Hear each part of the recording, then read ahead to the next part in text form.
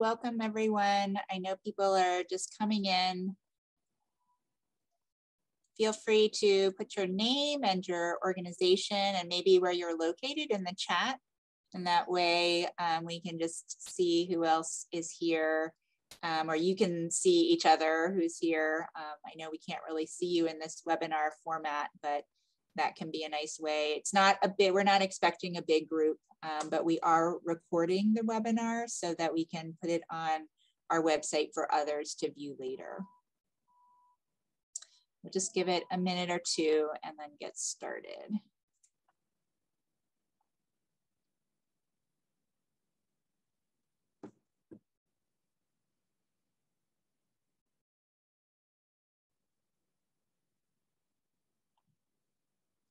Great, thank you for starting the introductions.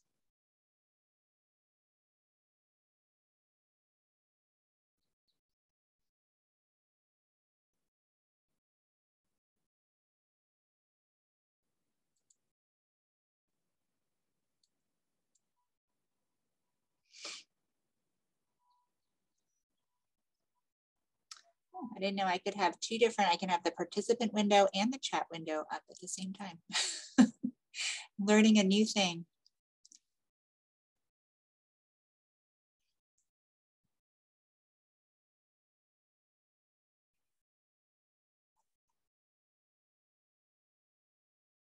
Great, for those of you who just joined us, yeah, just add your name and your organization, maybe location in the chat. We can see who's here and we'll get started in a second. Or maybe I'll just introduce myself and then that way, because that'll give us a minute, and then I'll introduce Leslie. So I'm Laura Lee. I'm the Director of Grant Making at the Maine Community Foundation. I help oversee our competitive grant programs, help to, try to help us do best practices across all the grant programs, and offering this information webinar actually is one of them, to try to make sure that we are being as transparent as possible and giving you access to the information that you might need well ahead of the deadline for applications. So this is for the Maine Expansion Arts grant program. And I will be turning it over to Leslie Good, who's our Senior Program Officer who manages this program and many other things. And Leslie will do go through the presentation. I will be looking at the chat. And so if you have a really simple, straightforward question in the chat, I will try to answer that. If I'm not able to do that, or if you know that it's a little bit more complicated question, then hold off, and you could actually use the raise hand function. Just click that. And once Leslie's done, we will go through all of the raised hands in order and unmute you so you can ask your question and we can hear you back and forth. So that's how we'll handle that, and I will turn it over to Leslie. Thanks, Laura, and good afternoon, everyone. Thanks for joining us today. As Laura said, my name is Leslie Good. I am a Senior Program Officer based in the Ellsworth office at the Maine Community Foundation, although I'm in Blue Hill today at home and working from Blue Hill. And yeah, so I staff a couple of the arts programs at the Maine Community Foundation, and in terms of geography, I also cover Hancock, Washington, and Waldo counties. So this is the Maine Expansion Arts program. Actually is one of the oldest grant programs of the Community Foundation. It was started in 1987 with a gift from the National Endowment for the Arts. As you can imagine, over the years, the focus and the criteria have been modified, but the essential purpose has remained the same. And that's to, as you can see here, support arts organizations and arts programs in Maine, serving rural communities and BIPOC communities, and really intended to expand access to the arts in areas that might have limited access. That was the purpose of the initial funds from the National Endowment for the Arts, and that continues to be the focus of the program. we were very fortunate. Some of you may have read or heard last year in 2021, received a very substantial gift, very generous gift from Mackenzie Scott and her husband, Dan Jewett, to add to the endowment of the Maine Expansion Arts program. So that has enabled us to broaden the criteria to last year, one of the first things that we did historically, the maximum award had been $5,000. So we were able to increase the maximum award to $10,000 and make some of the other changes, that I'll talk more about in a minute. I'll talk a little bit, it's part of the purpose of, one of the purposes of having the webinar today is to talk about some of the ways that we've been able to expand this program with the additional funds we received. And I just want to highlight the photo. I love this photo. It might be a familiar photo to you, to some of you, from the GEM, which is a gem of a project in Bethel. This is a project that we have supported a couple of times through Maine Expansion Arts, as well as some of the other competitive grant programs at the Maine Community Foundation. And it's just, first of all, I think it's just such a beautiful photo in terms of like the energy and creativity that really resonates from it. And it also is a really nice example of the purpose of the Maine Expansion Arts program. So this is a mural that the community came together to design and paint during COVID to brighten up their facility, as well as just really engage people who maybe had never picked up a paintbrush to be part of this community arts project. So I feel like that's really the heart and soul of Maine Expansion Arts. And we love and appreciate all the work that all of you do. So a little background, as I said, about the Expansion Arts program. Here are some of the statistics from last year.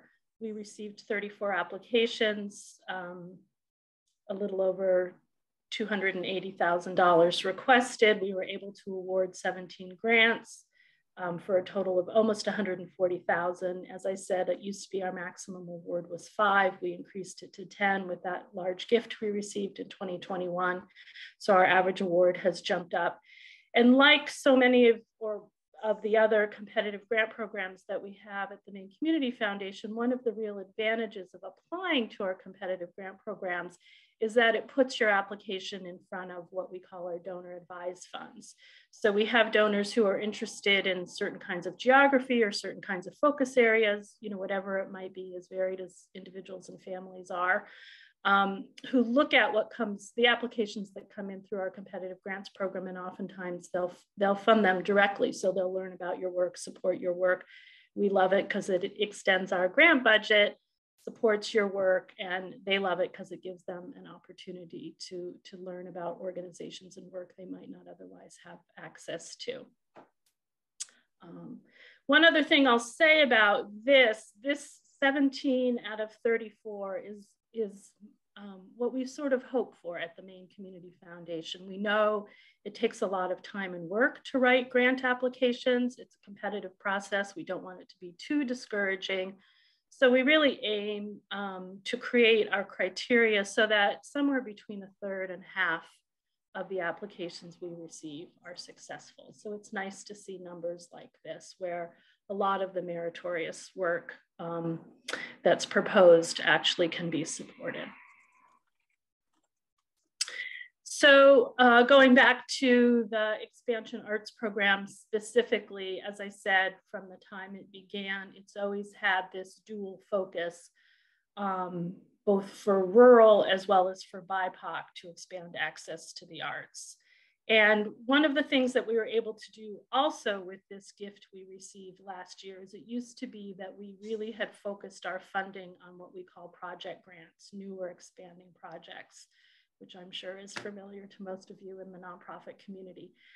With the additional support funding, we can now offer what we call general support grants. And I'll talk more specifically about how we define that for both the rural and for the BIPOC focus of this program. But essentially, general support, as you might expect, means essentially an unrestricted grant to organizations that are exclusively focused on the arts. And we've included the project option because we know there are lots of organizations doing terrific work in the community with an arts focus who don't necessarily have their sole mission focused on the arts. So we want to create opportunities for organizations that are offering arts programs or projects to be able to access the Maine Expansion Arts funding as well as arts organizations. So that's why we've maintained both the project as well as the general support options for both rural as well as BIPOC.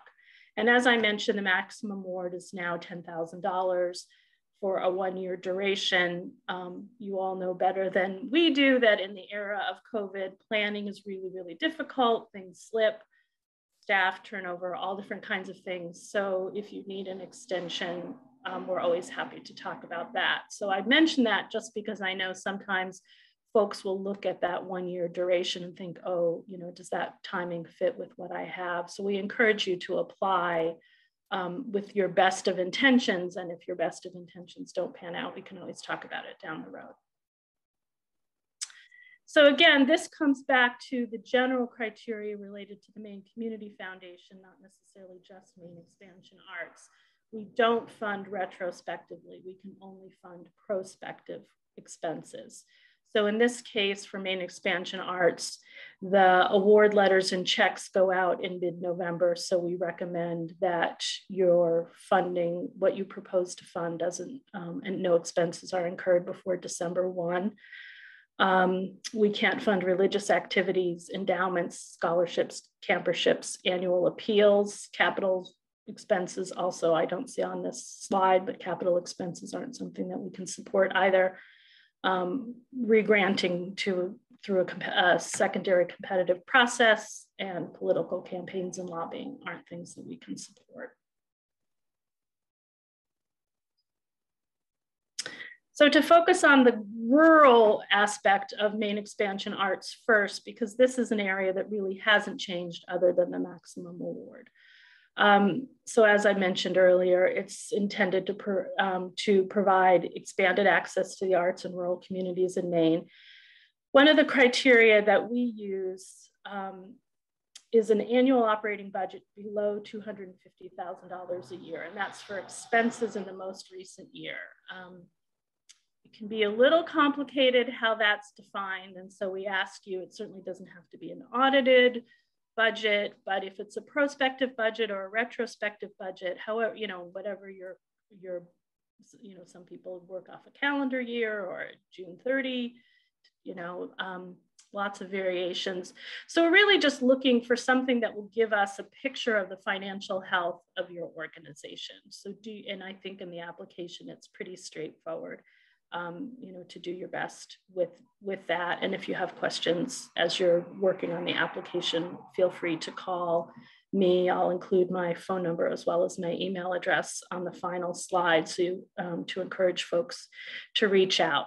The reason that we have this maximum annual budget is because we're focusing on small organizations. And so this is our way of trying to define the universe of what's a small arts organization or a small organization offering arts programming. And so as you can imagine, with that $250,000 budget cap, we can't fund school or school districts. And it breaks my heart. Every year we do get a couple, so you're gonna see where I emphasize in a couple of places where for Maine Expansion Arts, unlike some of our other competitive grant programs at the Community Foundation, schools and school districts are not eligible for a Maine Expansion Arts grant, whether it's rural or BIPOC. So the priorities within the rural focus of Maine Expansion Arts is to develop and promote the arts of that community using local artisan resources. And we have that criteria specified because there is such a rich tradition of arts and artists in Maine. And we're really looking for folks to support the arts and Maine artists. That's a big part of the focus of this funding. So rather than bringing people in from outside the state to do the work, whether it's teaching or other kinds of programs, we really encourage and emphasize using Maine artists and Maine resources.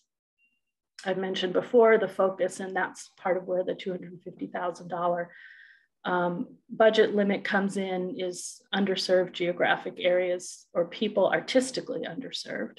And then this next one, cooperate and coordinate with other organizations and programs, again, is really about the community engagement, which I mentioned in the beginning with that photo from the gem in Bethel. You know, it's this idea, this isn't an MFA program. We're not judging the merit or the artistic aesthetic quality of the work. We're really looking for community engagement and expanding access to arts, creativity, energy, that sort of a thing. So this is sort of an extension of, we want a sense of community engagement, or, you know, we want you to demonstrate in your applications that there is this sense of community engagement, and this sort of, you know, the way we talk about it sometimes internally at the Community Foundation is kind of nothing about us without us, sort of that old mantra from AIDS activism days being brought forward. This idea that the design, demonstrating the need, you know, those kinds of things, and, you know, are involving the community who's going to be served as part of the process.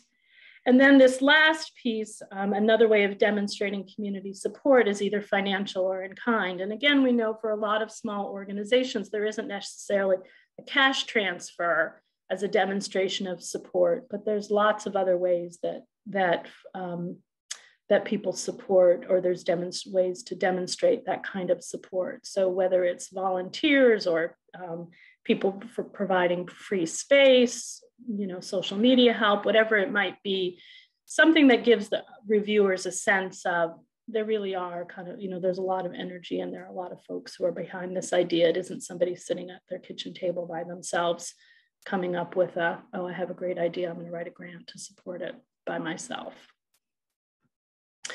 So as I mentioned a minute ago, for both rural as well as the BIPOC grants, we offer general operating support, but only to organizations whose sole mission is focused on the arts.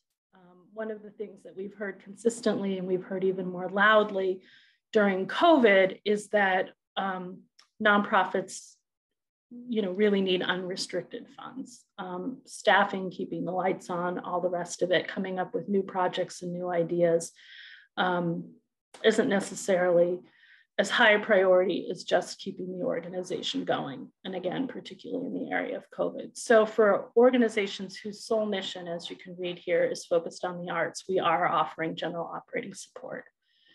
And as I mentioned a moment ago, because we also want to encourage and support artistic work that comes through organizations who have a mission broader than just the arts, we're continuing to offer project grants. So if you have a program or a project that involves or serves a rural community, even if you aren't specifically an arts organization, if you're a, you know, community center or something of that sort, we've supported, we've made grants to nursing homes so that they can do arts projects with their residents and staff, you know, any number of things where, as I say, it's not necessarily an arts organization, but it's definitely expanding access to the arts in rural communities that have limited access.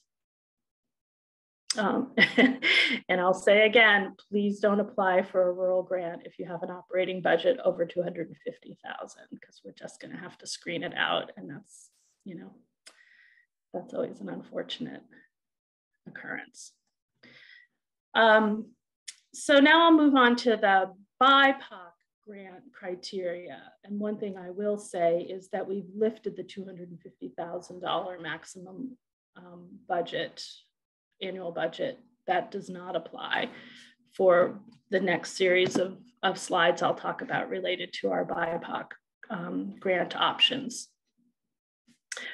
Other ways that this track is very similar to the rural track is it's intended to serve BIPOC people and communities in Maine. So again, all of this is focused on Maine, expanding access to the arts. And for this one, we have a couple of ways of thinking about it. So we have the general support grants and the project grants like we do for rural. And so for general support grants, the following 3 criteria, all of them must be met, and for a project, only one. And I can talk in a minute about the thinking behind that.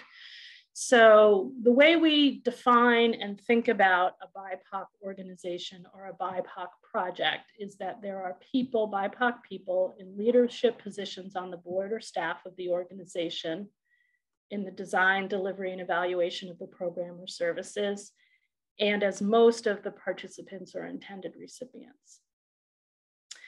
So for a general support grant, a BIPOC organization would have to meet all of these in addition to being an arts organization. And in the same way that we realize there are other kinds of organizations that have arts projects and we want to support those, we recognize there are white-led organizations that support BIPOC arts and artists. And we want to create space to encourage and support that as well. So that's why for white-led or not necessarily BIPOC organizations, at least one of these 3 criteria have to be met so that there is an indication that this has a BIPOC focus to the project. And actually, this photo from the Hudson Museum is a nice example of that. So this is a grant that we made last year to support Wabanaki basket making tools.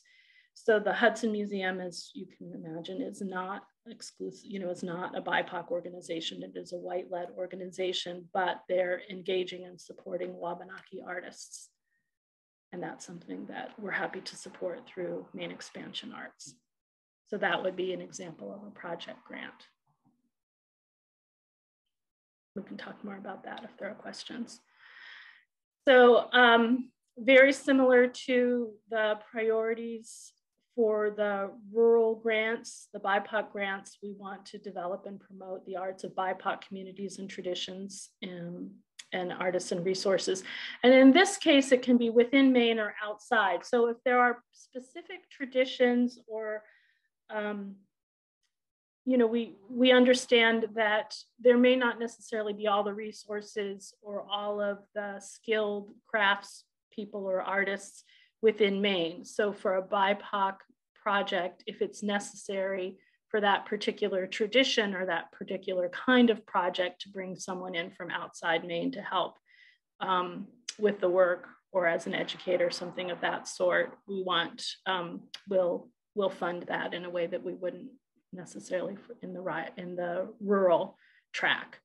And then these next 2 are identical to the rural track, where we're looking for community engagement, cooperation, and coordination with other organizations and programs, and a demonstration of community support, whether that's financial, cash related, or a demonstration of volunteer or other kinds of in-kind support. And again, exactly the same as the rural grants, we have general support or unrestricted grants only to BIPOC-led organizations whose exclusive mission is focused on the arts. And then we have project grants to either BIPOC-led organizations or BIPOC-focused projects that promote BIPOC arts and artists. So that goes back to that slide I showed a moment ago with those 3 definitions, where the project grants would need to meet at least 1 and the general support would need to meet all 3. So in terms of timing, and this applies to both the BIPOC as well as the rural, it's a single program. So the time frame is identical. The webinar today is to help you prepare for submitting an application by September 15th. We'll internally do some due diligence, do some cleanup and so forth of those applications. That usually takes a week or 2. Get the applications out to our external reviewers by the end of September, allow them time in October to do their reviews and send us their recommendations. We'll have a grant decision-making meeting in November. award letters and checks will go out in early to mid-November and by email. So one thing I will emphasize, and we'll see it when I get to the next couple of slides about how to apply.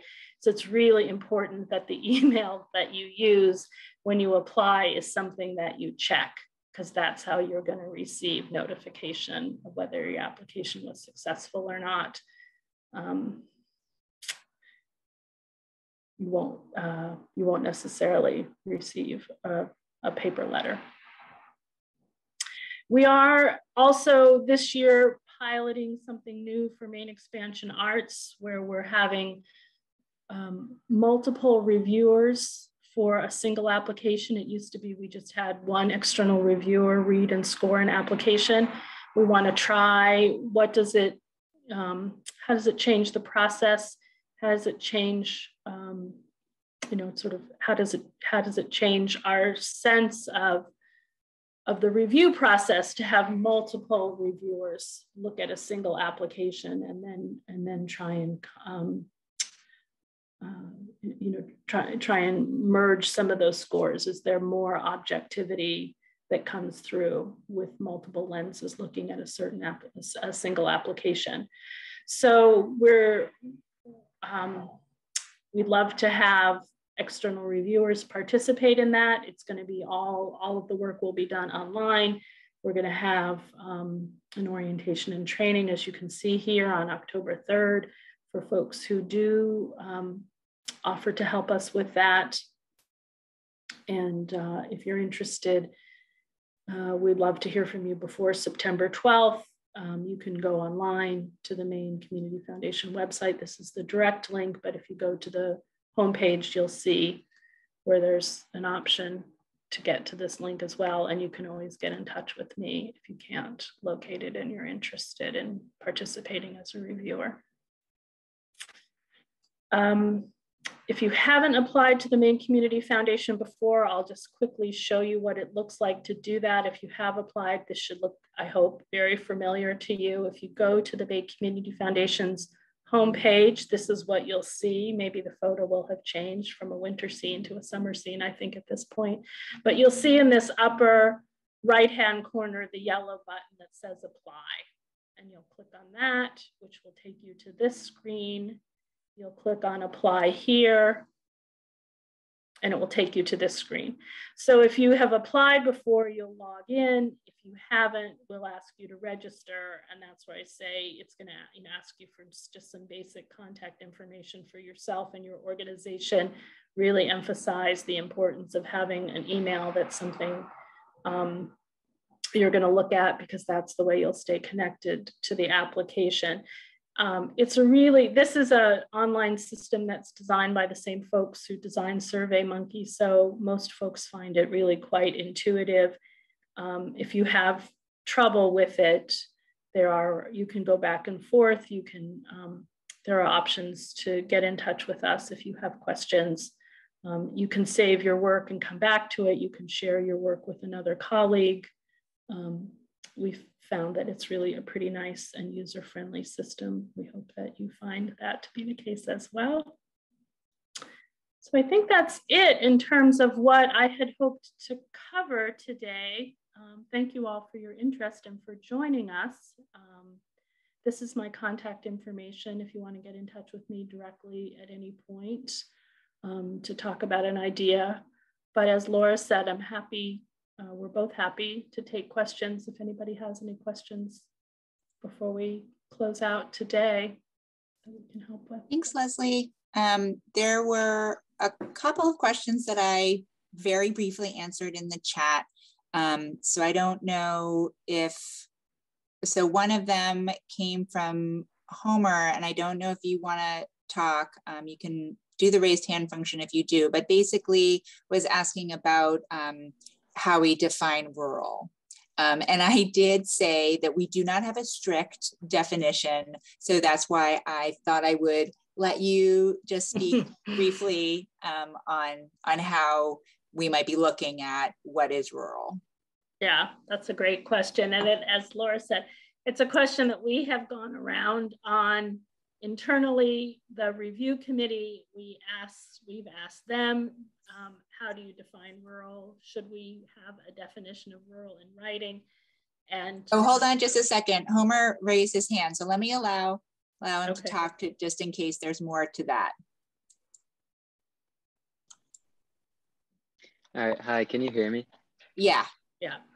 Great, so I work with Meeting House Arts in Freeport, and obviously Freeport wouldn't really be considered rural, but we also serve Durham and Pownell, and I just kind of was wondering if, even though we're kind of based in Freeport, do those two locations kind of count as rural, and would this be a good grant for us to apply for?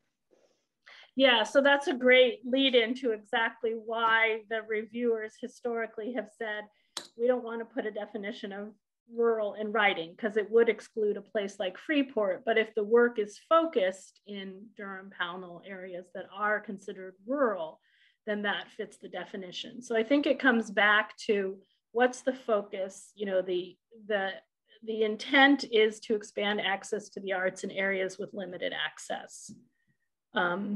So and that's the situation where Durham and rural, or Durham and Pownell rather, fit that criteria, even if Freeport doesn't. So we don't necessarily want to exclude an organization whose mailing address or physical location is in a place like Freeport, if the intended audience and recipients or folks who would be engaged would be in a more rural community. So would be expanding access where there's limited access to the arts. Great, thank you so much. Yeah, but that's a great question. We just go round and round on that one. Yeah, I was going to say, we could talk for a long time about that. So exactly. I'm glad that you had a specific question, Homer, that we can answer. Because we get these funny, situations sometimes too. Well, like Hallowell, is Hallowell rural? And it's sort of like, well, it depends in what context you're talking about Hallowell. I mean, it's right. It is and it isn't, but yeah, so most of Maine meets some kind of federal definition. Yeah, of rural, exactly. So it's a Maine definition of rural for sure, not a federal definition of rural. Yeah. And then I think really bringing it back to expanding access to the arts where there's limited access is the real linchpin for this particular program. Great. Okay, I will move on to Starsha has a hand raised. So hold on just a sec. Let me. Oh, whoops. Hello? Yes, go ahead. Hi, so I'm representing Starsha. She's my director. Oh. My name is Brooke, and I'm with Gateway Community Service. It's like a BIPOC-led organization. And specifically, I direct the Youth Coalition, which is run by immigrant Black and Brown youth. And I was wondering, so we're based out of Portland and Lewiston, which I would argue are not rural, but Maine in general is rural, like you just said. But because we're a BIPOC organization and we're trying to get children into the arts who don't normally have access to it, would that qualify, or? Yeah, so you would be applying through the BIPOC track. Yes, right. Yeah. And right, exactly. So applying for a grant through the BIPOC track is for any part of Maine. The rural criteria doesn't. Yeah, sorry if I didn't make that clear. Those are two kind of distinct. Yeah. So definitely, the urban, however you define rural in Maine, doesn't apply for BIPOC organizations or for folks who are applying for a BIPOC project grant. We, like the Hudson Museum would be a nice example up in, Bangor or Orono area. Yeah. Probably not rural, but because it's a BIPOC focused work, it meets the other criteria of the Maine Expansion Arts. But Gateway would need to apply for a project grant because Gateway is not solely focused on the arts. That's right. But because it's a BIPOC organization, it would go into the BIPOC track, but you would need to apply for a project grant. Exactly. Yeah, exactly. So for example, it sounds like you're doing arts, want to do some arts programming with youth. That would be a really nice fit for a BIPOC project or program grant, as Laura says. Yeah. Great. And then let's see, Julie had a question that about sort of project versus general support grant for a rural arts organization. Julie, do you want to talk about that more? Well, I thought I allowed her to talk. Okay, can you hear me now? Yeah. Okay, thank you for taking my question. We're talking about a specific project that we're expanding our programming and expanding access to the arts for kids in rural areas, which is, even though we are solely an arts organization, it's an what's the organization, Julie? It's Art Waves. Okay. On NPR. And we've been trying to think creatively how to get kids who wouldn't necessarily be able to participate in the same kinds of after-school programming that some of their more affluent peers might be able to, and how can we do that, and how can we connect kids to artists in areas that their particular art teachers aren't in. So it is a very specific project that answers all the criteria, and we're an arts organization, so maybe we should be applying for a general support grant. I'm just trying to figure it out. Yeah, I think in your case, you'd have the option of applying for either general support or a project grant. So that would really be an internal decision. The general support is going to give you greater flexibility in terms of, the fewer restrictions on how you use the funds.